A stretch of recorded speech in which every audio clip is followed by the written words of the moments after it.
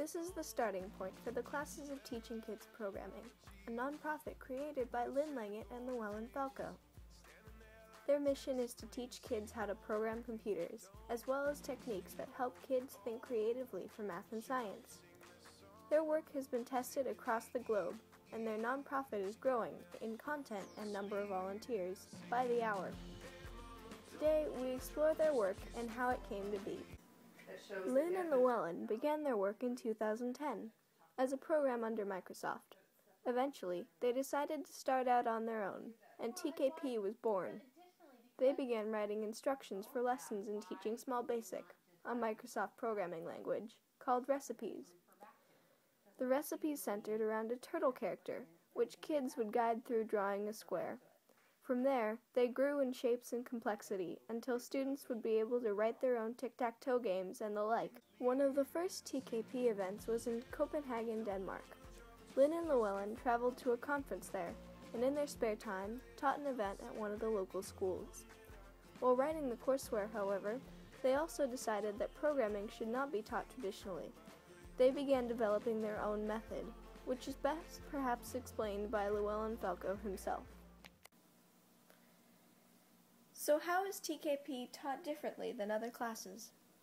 Well, most classes are done in a lecture and listen style, where the professor is going to talk and then the kids just listen. And then you have some that are done more in a workshop style, where the instructor says do this, do this, do this, and the kids follow along. And when that comes to programming, that's usually sort of type this line of code and the kids just type it, so it sort of becomes a typing class. We kind of flip that around. We start by putting the kids into a place and telling them the intention, the goal of what they want to do, but without telling them exactly how to get there. So the kids have to sort of explore and figure out, how do you do this? Now hit up 5. We are Small Basic Programmers. This new method of teaching had excellent results. As they began traveling more and more, Lynn and Llewellyn were constantly met with support from teachers and a positive reception from students. TKP was going so well that it began to expand to more volunteers than just its founders. Volunteers and supportive teachers from around the globe began teaching the courseware Lynn and Llewellyn created, not to mention that they often traveled and taught kids themselves.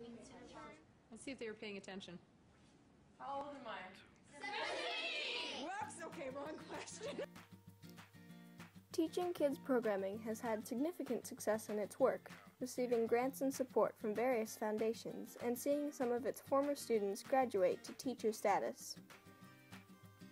Some of these teachers include Genevieve Lesperance, a 20-year-old Canadian teacher, Ashley Myers, a Seattle-based American teacher, and Samantha Leggett, Lynn's own daughter.